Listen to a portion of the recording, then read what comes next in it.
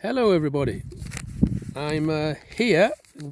I've just had lunch with my good friend Christian Dave, and we're currently on the boot bench above Harehope Valley, and we're enjoying this semi-glorious midsummer's day summer weather.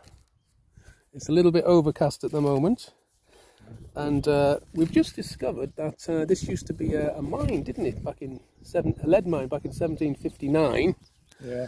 And it was closed down in 1890, wasn't it? Because they were importing cheaper lead elsewhere at this point in history. That's right, yeah. So yeah, and he's just been giving me an education in ornithology. He knows quite a little bit about birds, don't you? He's quite a talented twitcher, shall we say. And can you identify any of this bird song that you can hear at the moment, Dave? That oyster catcher. Yeah. Oyster catcher. Like a sharp. Yeah. And can you explain how it got its name? Because you said it's a bit of a misnomer, an oyster catcher, didn't you? Yeah. Because they don't actually catch oysters, but they do catch shellfish. Yeah. Apparently. Yeah. By the beach. And it got its name because it was assumed that they were taking oysters when they weren't, right? Yeah, they're also called shell ducks. Shell ducks, yes. Yeah. How did they get the name shell? Is that the same reason? Yeah, because on the shore the shells. The shells, yeah, that makes sense. And did you mention lapwings earlier? You heard their calls. Yeah, lapwings. Yeah. Yeah. How did they get their name again? You said there's an interesting story behind that, didn't you? Yeah, they're sort of if you come near them and have young, they're sort of like fake broken wing. That's right. They sort of drag them. Yeah. The wing. And that's to take the attention away from the chicks. Yeah. There's a heron there, look. Yeah. It's gone past. You see it there? Yeah. Everybody? Yeah, big wings, aren't they? Yeah. Large. I think it's got 4 foot wingspan or something like that. And we're just, it's getting a bit breezy, isn't it? But we've just been enjoying lunch, as we said. Yeah. And the breeze is getting up. Just nice though for walking. Yeah. And this is a very nice walking route, this actually. Yeah. We haven't encountered any. Well, we encountered one person on the way up, didn't we? Yeah. Had a brindle bandersnatch with him, and he was telling us something of the local history on Botolph Chapel, wasn't he, in Frosterley? Oh yeah, yeah. Yeah, and I think that goes back to what, the 15th, 14th century. Is it? Yeah. Yeah, and there was monks living there. Oh yeah. And it's now in ruins. And he said there's been archaeological sort of expeditions, didn't he? Yeah. In recent years, and they've done. You remember at Auckland Castle last time? Oh yeah, when we were there. Yeah. That's right. Yeah. Yes, yeah. And they're still doing the digs there, then.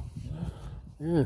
Yeah, they do the same thing at St Botolph's Chapel about 5 years ago. Did they? Yeah. They were doing. I'm trying to think the name of the things they do.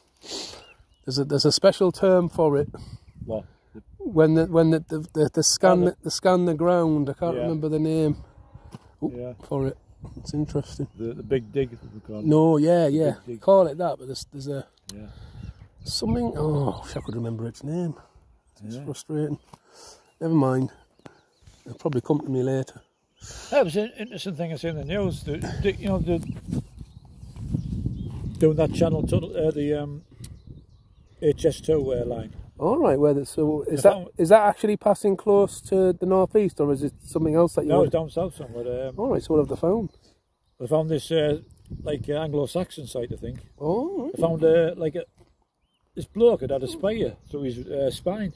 Wow. The metal spike was still stuck in his spine. Was it a battle site then? Yeah. Well, I don't know. It was a burial. Oh, was site. it a burial mound or something? Burial like site, that? Yeah. Oh. And this iron spike was still stuck in his spine. Could have been a javelin. Might have been Roman. Must have the force that somebody flung that javelin at him. A lot of power. Sticks through his spine. Damn. Well, I think it might be Maiden Castle in Dorset. Is that the one you're thinking of? No, it's on the route of the new railway. Oh, so where's that again?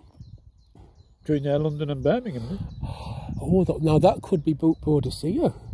Manchetta, yeah, because apparently that's where the Romans fought the last battle with her. So I wouldn't be surprised if that's the actual battle site, and that's one of the casualties. Yeah. If he had a javelin through him, because the Romans had bolt throws that could go right through people. Is it?